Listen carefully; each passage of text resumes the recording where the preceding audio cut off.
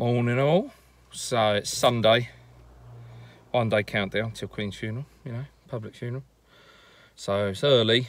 I say it's early. It's about 7:30. And we're just heading out, so some exciting stuff. So although we got the All England Koi show next week, not next year. We will have one next year, but this one's next week.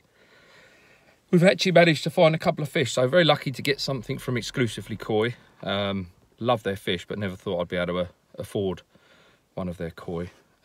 But luckily on eBay, did some bidding, but I'll talk to you about that later on. And we're also going to go and see our friend Amir at TKC Koi. So we're going to go and see, we get a little sneak peek of what he's going to have at the show. And we've also bought a yellow Ogon off of him. So we've got about an hour and 20, hour and a half's drive. And then when we get there, I'll switch the old Camerooni on. See you in a bit. Look at these. So those that are coming to the All England Koi show, look at this. I can't, the size comparison, I can't. They are Mahusid.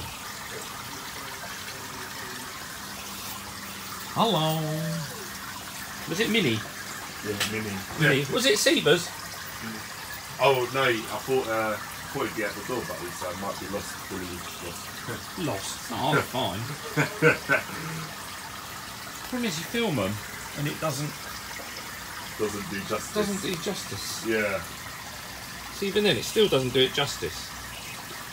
Let me lift the net. Maybe they might swim without the net.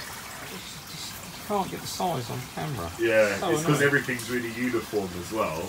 It just looks like a pond of little fossi. Well, when you sent the corns over, I didn't realise they were that big.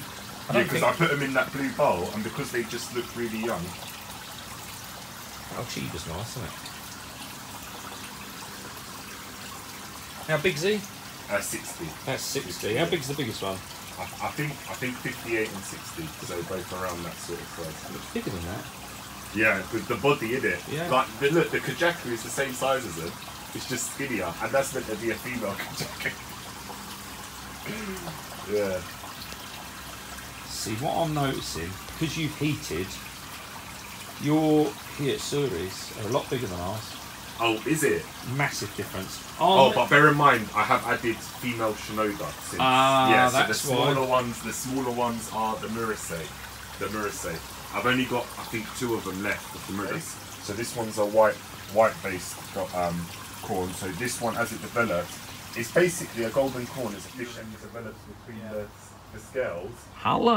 That's what makes the scalation of the golden corn. So this one caught my eye because I could already see the largely scalation. As you might have guessed, we're at Amir's TKC. We've got Mr. Siebers here with us. Dad's pond. Oh, this one's been.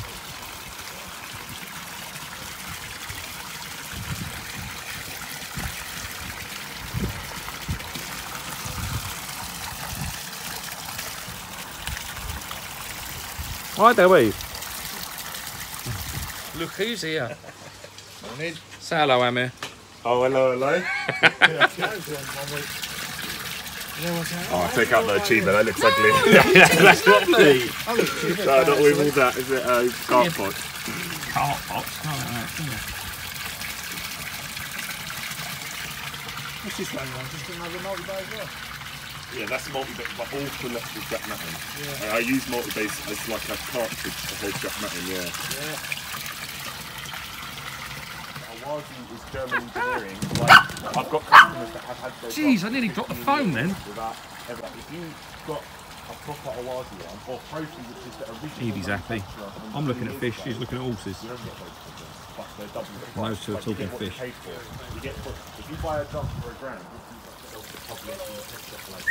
they've got crystal white, like white. You didn't even have the blue, so it's coming through. Yeah, nice. But if it can just crack through the white skin, Yeah. once it cracks through, it all starts coming through. All metallics as well, aren't they? Yeah. Majority.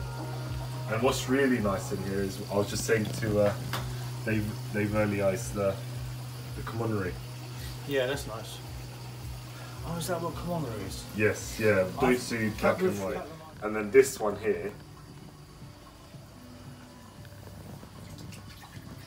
What's that? Metallic, so that's a metallic shower. So that's Tancho King shower. It's a warm one.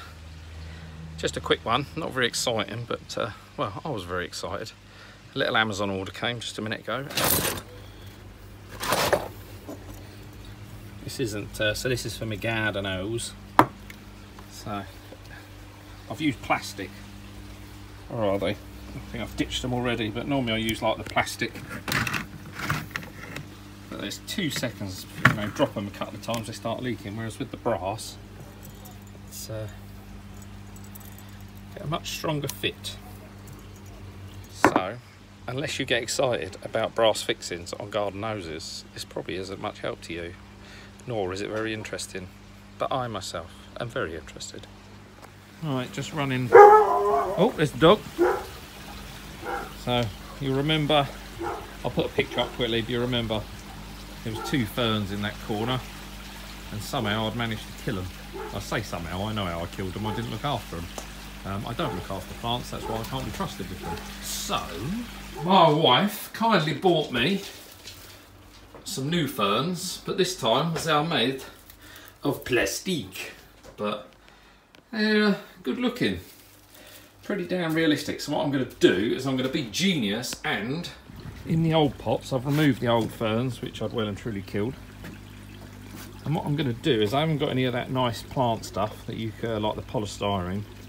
So what I'm going to use instead, I don't really want to be pushing these into the mud because it won't last. So flick to the next scene. At the back of the shed, I got some thermal board. It's about 100mm thick. So if I cut the sizes that I need, I can then poke my plants in while I'm down here. So this area is an area down the end of my garden that I always set aside for rubbish, compost, etc. As we've done the construction in the garden and got everything looking nice, but this area, this trampoline isn't going to last another winter. So what would fit in well in this area? I've always wanted to build a natural pond. So I say natural, in-ground rocks. I've got loads and loads of Yorkstone down here and sandstone. So it'd be nice to do an in-ground. I've always wanted a bridge over, and then try and use plants as the filtration as much as possible. So if anybody's got all natural ponds, and I'm not talking about keeping show winners in here or anything like that, but just like when the goldfish grow and the koi that grow on that I'm not overly impressed with, rather than try and move them on, actually just put them into my own little pond down the bottom. But the area is about 10 metres by 6 metres, so it'd be a substantial size. But yeah, let me know if you've got one, send me some pics. There we go. All hail my genius. So all I need to do now is make some purdy holes and fit them in there. And what I'll do is I'll flick from this screen to finished. And there you go. So a bit of decorative bark in there so you don't see the insulation. And these are not me. Hopefully I can't kill these ones. Monty Don just phoned me off of the BBC. He said to me, Dave, where'd you get them lovely ferns from? He said, they've grown so lush. I said, they're fake, Monty. He said, nah, I don't believe it. Right, let's get them in place and then I'll show you. Here we go. Excuse me, they're not the exact distance apart. I must sort that out. Otherwise it'd drive me mad, but yeah, happy with that. Adds a bit of green. And, I don't know if plastic grows, but we've got the light there anyway. So next job is, when I installed this, I've got my air lines, haven't I, going to the pond, either corner, but I adjust them via this. And when I put the video out, I did say it was a bodge, but I had the usual. You are aware you can get valves, and yes, I was aware, but I was trying to bodge it. So for all you should have done it this ways, yeah, you're 100% right, I should have done. So next thing is we got to repair that. So spent £1 on eBay, and hopefully we'll make that look a bit prettier and make it a bit easier. Right, tools for the job. If it ain't duct tape, it's cable ties, pair of pliers, cup of tea and hold up. almost forgot a bit. A valve. £1 on eBay. I think it was about 30p postage and packaging. You can't beat that, can you? So, right. Let's get that cut. First things first. My Nexus is Duoclean. So any of those that have got a Nexus or haven't got a Nexus and wondering how you know when it needs cleaning, well, you should clean it regularly, but outer chamber starting to drop because the water coming into the pond is going out a bit at a slightly decreased rate, so water filtering through the easy part, not quick enough to top it up. So tomorrow, today is Friday, or it's Friday afternoon, evening, so tomorrow we'll give that a spring clean. So the air's off now, so all I'm going to do is obviously I'll line that up, get it to focus in, I'll line that up, trim it as necessary, and I'll pop it on. So with the power of video magic, et voila. So at least now I can control, so I've got the air pump feeds into the 2 discs, obviously depending on, one is actually air flows to it easier than the other, so this one up here, even though it's the furthest away, it's always the most powerful, so by controlling it to this end allows me to put more out this end. So let's get it switched on, but for a couple of quid tops fix, I'm happy with that. Just round here while I'm prepping for the winter, next thing I need to think about is getting this piped in properly and getting some insulation on this pipe work, because there's a lot of it. Although it's not on display, it's only going to help. So if you look up this end, now we've got the air back on, so I always have, I've got one air stone under, because as I said before, I tend to get a dead spot where the water's only flowing on top. You tend to get a bit of a rip curl and the crack builds up in the corner, so I've got an air stone under there to make sure that all stays clean. But although we're what, 6 metres from the filter shed, probably a bit more to the air pump, this one, even though it goes on the most or the largest journey and through a T-piece, it still flows easier than the one here, which if you look, you can just see a few bubbles. So now by turning the old tap, I can control between the 2 of them, he says. So now that one should have stopped, which it has. Oh look, and we got the air, so obviously that's now coming out too powerful out of this one. So I can just adjust it as per my requirements. At the moment that's boiling rather than bubbling, so let's just turn her down a little bit. That should take that one down, and it should allow the one up the top. And that's back on. I'm happy with that. Still not happy with these bloody nets. Right. Fake plant, oh fake. Look what someone did to the dog. Ted, how do we know your name? Yeah. You gotta love the kids, Ted, huh? What have they done to you? What have they done to you?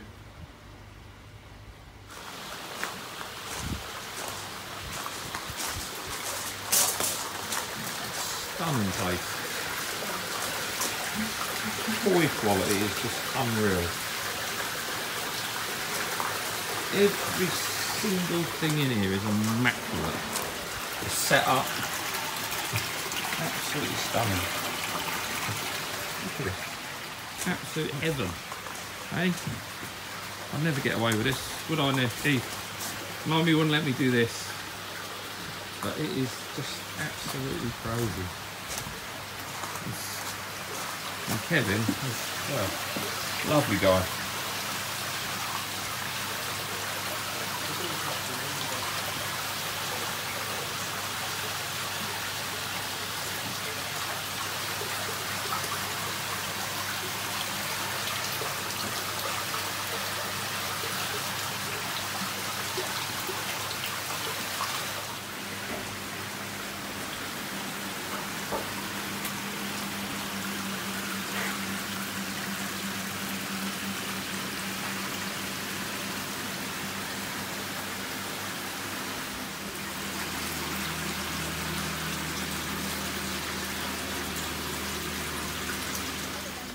Kids are just unwrapping. So we come home with 3 fish. So we come home with 2 from, 1 from Amir at TKC, which was planned. Massive thank you to Amir. He's always a good host. He's a happy person to be around.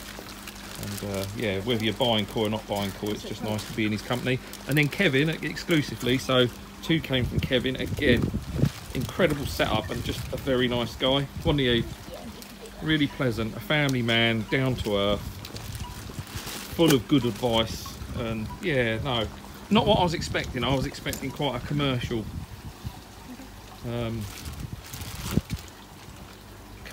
fit, I suppose, but it's not. It's fantastic. It really, I mean, his setup's incredible. But koi wise, what I do is I'll stop here, and then once they're in the bowl and sort of settled a bit, we'll have a proper look. So there we go. So purchase wise, so we got the I can't really see, I'm stood in the light. Let me move around a bit. So we got the Ginrin Ochiba, which I'm chuffed at. I love an Ochiba, so much so. We've also come back. This is something I didn't think I'd be able to get hold of. Saw one in the Koi Talk magazine and fell in love.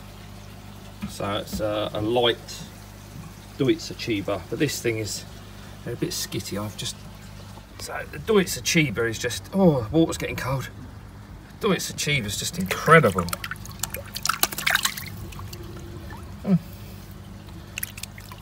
Quality of the skin, and it's just stunning. Look at it. It's a real nice bronze colour. Whereas the other Ochiba we've bought is your Ginrin, which nice chocolatey Ochiba with the Ginrin scales. Again, beautiful quality. And then the last one that we bought is the lemon ogon, yellow ogon. Again, stunning fish. So I'm happy as Larry with those. But next time you see us, it'll be All England Koi Show. So that's enough for this week. We've had ups, we've had downs. But if you're going to the All England Koi Show, don't be afraid to come and say hello. It'd be nice to meet some people and chat about your ponds. And yeah, we're going to get these in the pond, and I'll catch you on the next one.